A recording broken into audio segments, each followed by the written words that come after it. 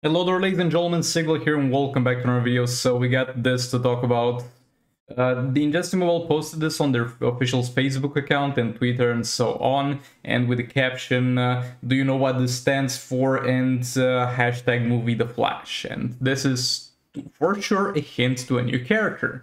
And what that character might be, I have a sequence here in the trailer. It's her. It's most likely her. It is the new Supergirl that we have in Flash. That's most likely gonna get added to the game. So yeah, just a brief video talking about this.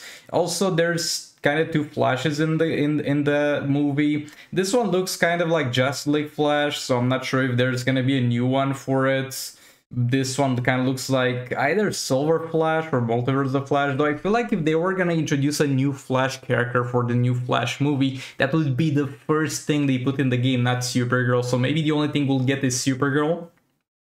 Now the question is she gonna be a member of the Justice League team? I don't know. I don't think so. Is she gonna have her own team? I don't know. I don't think so, though she might along the way. But most likely she's gonna be kind of like a new Shazam release, like the most recently released Legendary Shazam, where he's a standalone character, doesn't have a synergy with anybody, and it's just a single dude tank. Though we'll see how that goes. There's also two Batmans in this movie as far as I am aware, but I don't think we'll see that. But yeah, we're gonna have the new Kara, and I haven't watched the movie, honestly. I just watched a few trailers and read a few things to get caught up for this video, but she looks kind of interesting. I'm up for a new Supergirl character, and I do like the basic moveset, the Supergirl characters, so yeah.